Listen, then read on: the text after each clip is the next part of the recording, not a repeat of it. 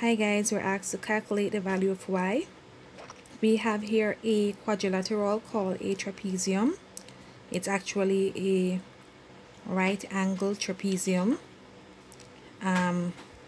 These boxes here represent the sides 90 degrees. And of course you would remember from our last class that the sum of the interior angle in a quadrilateral adds up to 360 degrees.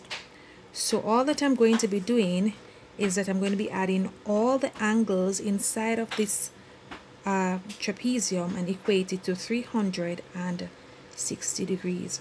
So 90 represented by this box plus 90 represented by this one plus 130 plus y must give me 360 degrees.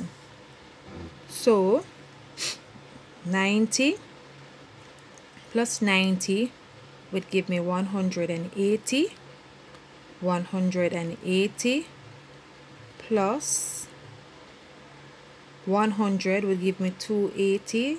280 plus 30 would give me 310.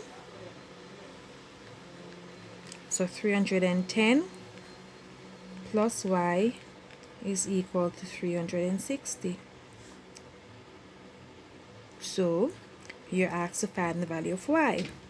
One thing you can do, you can ask yourself the question, what can I add to 310 to give me 360? Of course, you already see the answer. But in an equation, we're asked to get the subject, which is the y by itself on one side. So what I'm going to do, I'm going to subtract 310 from both sides to balance the equation. So I have y is equal to, if I subtract 310 over here, this is gone. So it's going to be 360 minus 310. Y is equal to 50 degrees. And that's my answer.